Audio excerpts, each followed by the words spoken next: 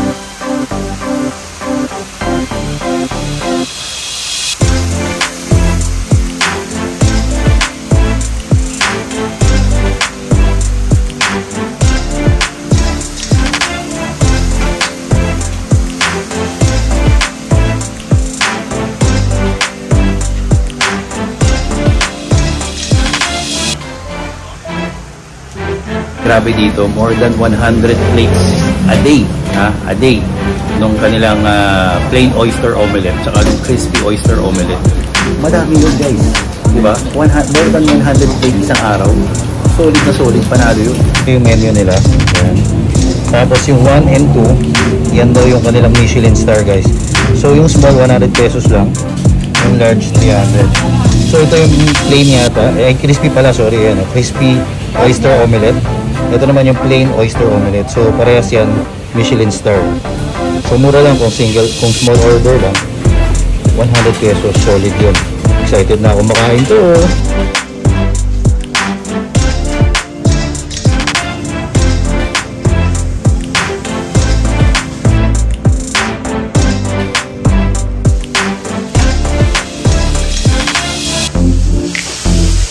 So ito, titikman na natin siya.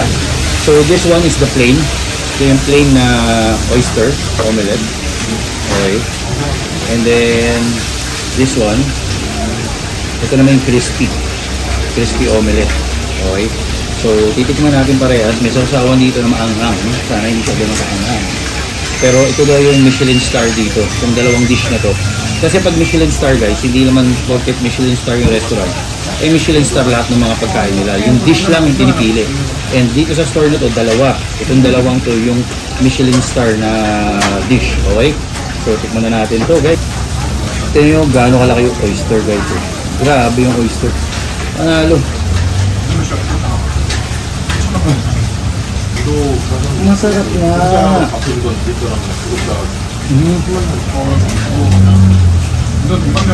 Subukan natin na may sauce na mga grabe. Solid nga dito guys. Yung price nito 100 baht, no? So lumalabas siya mga 150 pesos isang order. Uy, masarap pagka may sauce guys. Grabe. Fresh na fresh yung oysters na yun. Nakaka-ubos sila dito siguro ng maraming ganito. No? Parang ayoko na tigilan to ah. Oh.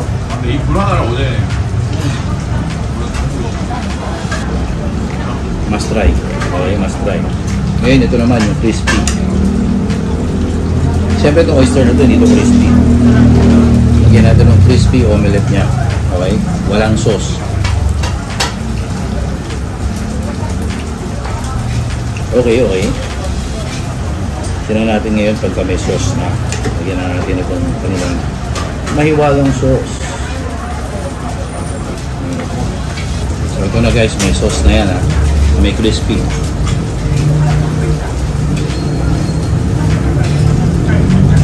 Masarap din. Actually halos magkakareha sila ng lasa. Nagkakaiba lang sa texture. Siyempre yung texture ng isa crispy, yung isa malambot. Okay? Pero both are equally delicious. Masarap sila parehas guys. So ito isa sa mga mura din ng mga kainan nyo.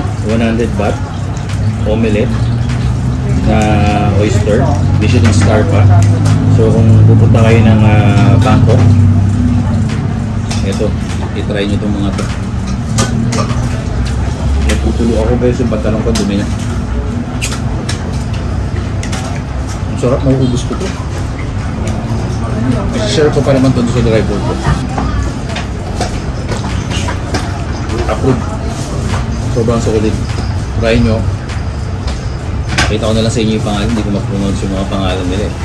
Basta ilalagay ko rin yung mga details kung paano nyo mapupuntahan. So, okay? Anyway, ubusin ko na to.